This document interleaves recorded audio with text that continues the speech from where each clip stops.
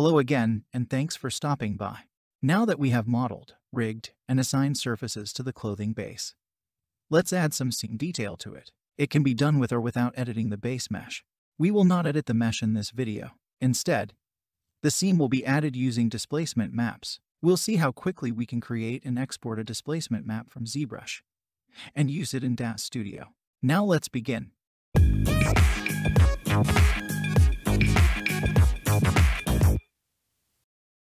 As we did in the previous video, I have the Genesis 8 male development version loaded with our clothing top that we created in the previous session.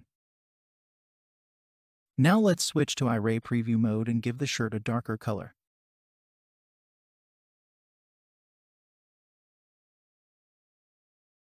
We will be adding some seam details to the sleeves and collar area using a displacement map, which can be created easily using Zbrush.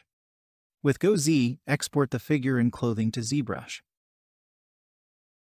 To load the Genesis 8 male and clothing mesh into the canvas, click and drag. Click on the edit icon to make the meshes editable. Then click twice on the frame icon to zoom in on the clothing mesh. To preview the polyframe for the clothing mesh, click on the Draw Polyframe icon. Select the Auto group with UV to load the polygroup we previously assigned to the mesh. Please note that the mesh is only grouped according to its UVs, not by the surfaces we created with Daz Studio in our last video. Turn off the polyframe view. Subdivide the mesh 3 times by clicking the Divide button under the Geometry panel. The mesh will have a much higher polygon count now.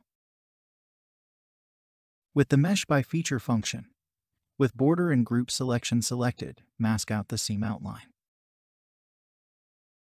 Increase the mask size by clicking the Grow Mask button. It will also give the seam a softer edge at the same time. We will now inflate the mesh with the seam area masked. Give it a setting of 4. Click and drag the empty canvas area to clear the mask. Using the subdivision slider, reset the subdivision of the mesh to 1. To create and export a displacement map, select Create and Export within the Displacement Map panel. Navigate to the folder where you want to save the displacement map and click Save.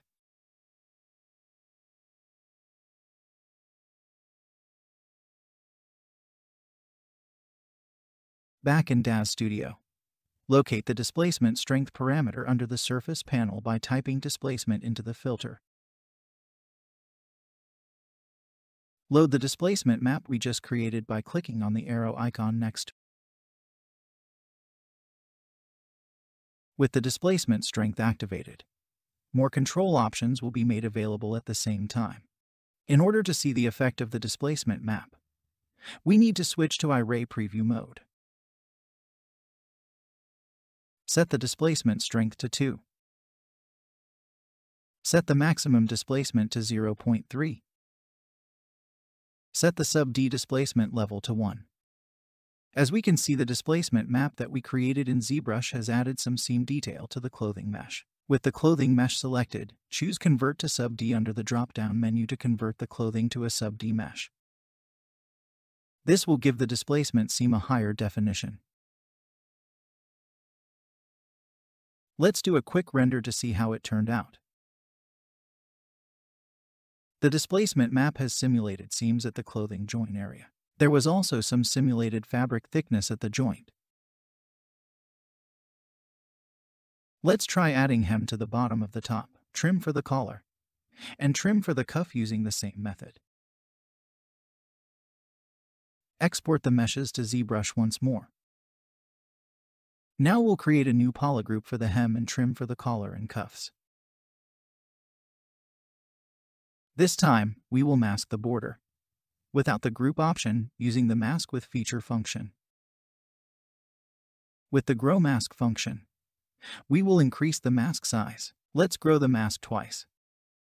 Next, we will create a new polygroup using the Group Masked function. Click and drag on the empty canvas area to clear the mask. At the border, you will see a new polygroup is created using the masking area. We will now create a new displacement map by repeating the same steps as before. First, we will subdivide the mesh. To mask out the seam outline, we will use the Mesh by Feature function with the border and group selection selected. As you can see, this time we masked out an extra hem and trim area. Like before, grow the mask again.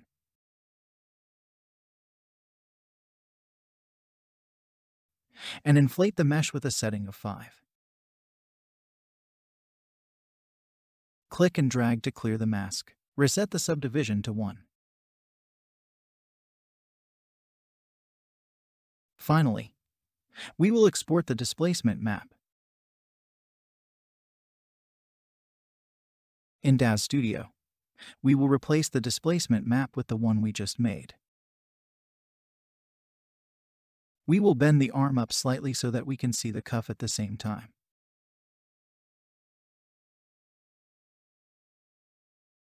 Let's render to see what the result looks like. As it turns out, the displacement strength is a bit too high this time. The main reason for this is that the new displacement map was created in Zbrush with an inflation setting of 5, while the first one is 4. Reducing the displacement strength setting to 1 will solve the issue. We will compare the renders for the two different settings. Displacement map is a fast and easy way to add simple detail to the base mesh without editing it and increases its poly count. Although the displacement maps were created using Zbrush in this video, it is not the only way. They can also be created using other programs such as Adobe Photoshop. Once again, we have reached the end of the video. Thank you for watching all the way to the end.